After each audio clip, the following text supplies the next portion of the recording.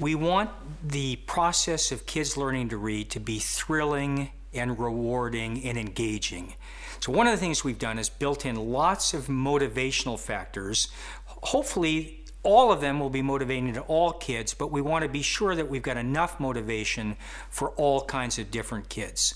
So one of the things that we do is, as kids learn the names of the letters, they earn letter medals. As they learn the sounds the letters make, they learn letter sound or phoneme medals. As they build words, they're awarded word medals.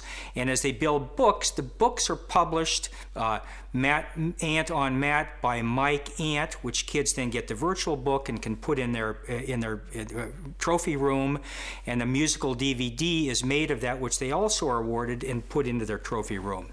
At every point that these kids are winning these awards and building their own books, the camera ant flies in to wherever they're accomplishing this and takes a picture of them as they receive the award.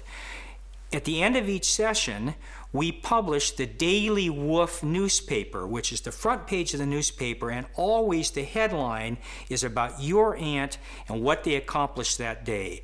There's a picture in the Daily Woof paper of your ant receiving the medal or holding up the book that they've just built, and there's an article just about your ant, what they accomplished and where they accomplished it. Part of the idea is we think kids are going to love to read about themselves. It'll be highly motivational, even if it's just aspirational reader. We also include in the front page a picture of the book that your ant has most recently created and a picture of the musical DVD that's been created, and kids can click on that book, it opens up to that story and they can read it, or they can click on the DVD and they can see the music video that's been created based upon that book.